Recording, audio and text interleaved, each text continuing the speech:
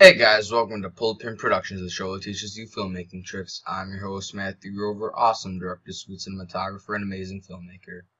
Today I will be teaching you how to motion track in Hitfilm 4 Express. Hitfilm 4 Express is an extremely powerful video and compositing software, and I love it. They just came out with 4, and I've been using it, and I have nothing but good things to say about it. Now, motion tracking is a very simple and honestly kind of boring step in the video and editing process, but it is crucial. In visual effects, there's just about nothing you do without it. So today I will be showing you how to do it while editing my new project called Other Earth.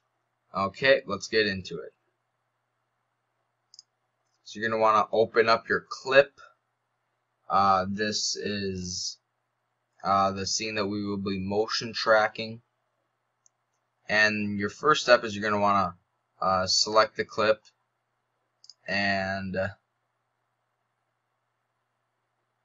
add a new track. And what you're going to do is you're going to get this box. Basically, this green box is tracking all the pixels around where you're tracking, and the red box is tracking all the pixels that you actually want to track. The bigger the green and red box, the more accurate your data will be, but also the bigger the green and red box, the more strain it's going to put on your computer, I guess you could say. Not necessarily, but basically you're going to want to find a very obvious point in your film. You can see right here this light is pretty clear, and then what you'll do is you'll just push play and let the computer do its work, and that quick. Okay, and you can just kind of play through it, make sure it got everything.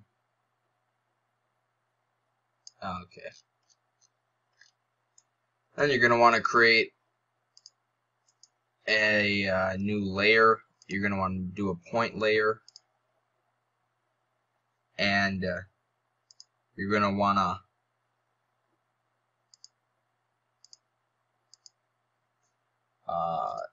parent the track that you just made to your point layer.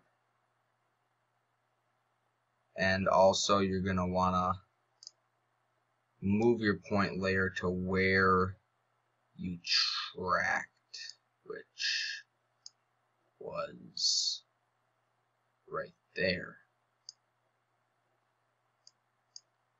Okay.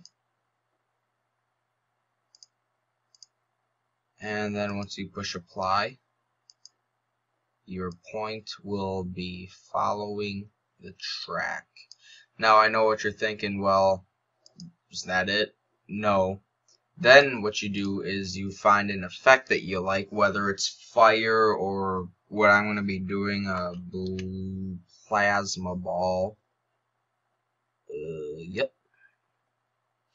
Put that on top, and you're going to want to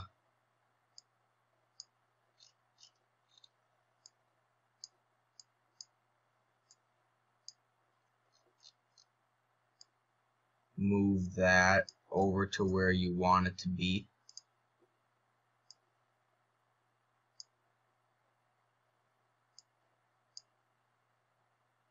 And then right here you're gonna parent it to the new point, and bam, it follows. Now I know this is pretty unrealistic. It's supposed to be in the background and it's going over the guy. Well, if you want to see how to mask the guy out, then I will show you how to do that next week. Thank you for watching this video. Make sure you like and subscribe, and remember, we are PulledPinProductions.